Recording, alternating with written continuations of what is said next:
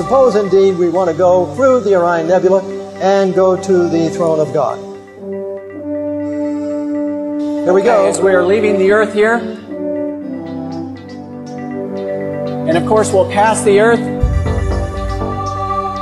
We see the sun there to our right, now approaching the sun, and you can see the Orion Nebula there past the sun. As we pass the sun, we're probably going over 100 times the speed of light. And approaching Orion, the individual stars will be passing at different times because they're at different distances from the earth. But it's actually in the sword of Orion. The middle star of the sword of Orion is the Orion Nebula. We're approaching it here. Coming closer, coming closer. The Orion Nebula is 1,500 light years from the earth. That cavern is actually 100 light years wide. You go into the center of that cavern. We're circling around the trapezium cluster here. This is actually something you can see with the home telescope if you're interested in looking at it. You won't see the nebulosity, but you will see the trapezium. Going through the trapezium, continuing past the trapezium as we come to heaven, to the city of New Jerusalem with the foundations of precious stones, the gates of pearl.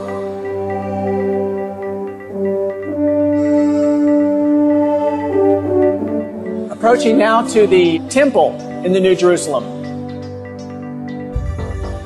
The sanctuary. And as we go to the sanctuary, what are we going to end up with?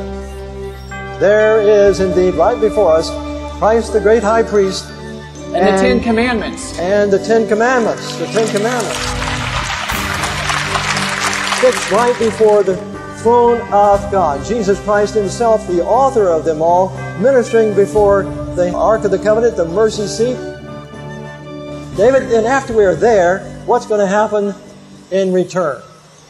Of course, Jesus, at the time of the second coming, will step out of the most holy place. He will begin to come back to the earth. Of course, Jesus leaving the New Jerusalem there, coming through the open space in Orion. There's the trapezium now. As you exit Orion, that great bowl configuration surrounding Jesus on his return will, of course, be millions and millions of angels surrounding him. Of course, as Jesus himself speeds toward the earth at thousands of times the speed of light,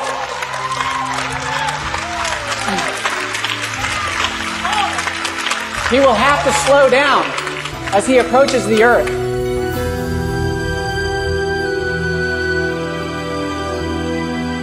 Coming through the solar system, he passes the sun, of course doing many times the speed of light until he gets close to the earth, slows down. The people on the earth will first see a dark cloud.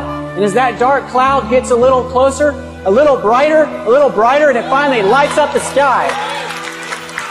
And as it lights up the sky, those people who are alive and waiting for Jesus will welcome him. Will say, "Lo, here is our God. We have waited for him." In Revelation 14:12, here is the patience of the saints. Here are they that keep the commandments of God and have the faith of Jesus.